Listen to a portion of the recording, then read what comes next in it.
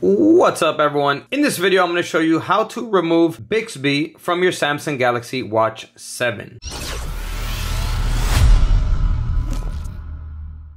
Welcome back to the video. My name's Sergio and in this channel I make life-saving tech videos. So if you're new here, make sure to subscribe and hit the bell while you're down there. And also, if you want an epic phone case like this for your phone, check out the links down below in the description. Alright, so let's jump right into it. So you may not want this button up here, which comes standard, that if you press and hold it, Bixby comes up. Okay, and if you don't use Bixby, that can be pretty annoying. Okay, here it's just asking me to get it set up properly, but I don't want to use Bixby. I want to remove that and change that to the power off menu, so that when I press and hold it, it gives me the menu to power it off so I can power off the Galaxy Watch 7. How you do this is scroll up from the bottom. We're gonna go ahead and find settings right here. Here in settings, we're gonna scroll down to where it says buttons and gestures. Here in buttons and gestures, you're gonna scroll down and right here it says Bixby. It says press and hold. Okay, that is for this button right here. If you press and hold it, here you can select what you want it to do. So right now it's selected as Bixby, but I'm going to go ahead and select it as power off menu. There you go. So now when we press and hold the button up here, we get the power off menu and we can shut the device off or emergency call. So you can also change the double press function. So you can set it to go to most recent app, other accessibility shortcuts, or any of these options here. Okay, I like to have it as going to the most recent app, so that if I moved out of the app that I was using, I can just double press it and it will take me right back to it. Alright everyone, so that is how you remove the Bixby button from your Samsung Galaxy Watch 7. Go ahead and hit that like button if the video helped you out. Comment down below and let me know if it did. And that's all for this video. Catch you guys in the next one.